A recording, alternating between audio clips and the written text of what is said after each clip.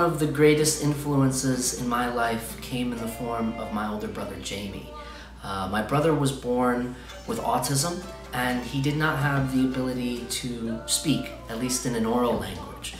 When I learned how to communicate to my brother without words, it totally transformed how I communicate with words in my songs and to just about everyone else that I meet.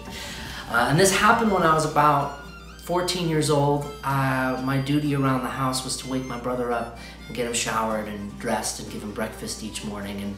And through that, I had to learn a new way of listening and a new way of understanding what not saying says. There was language there, but it was sometimes in a body language. It was a gesture or a posturing of a shoulder or a side eye that he would look at.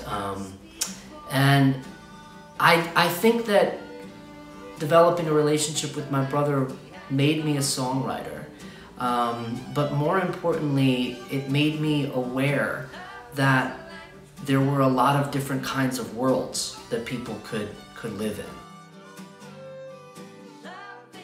I could have a whole experience in a whole world in his bedroom, getting him dressed in the morning, and then we would go out to school and I would be living a completely different world.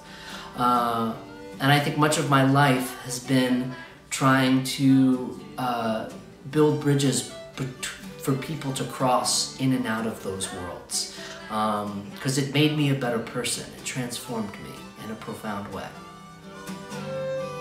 Love is a language we hang on to.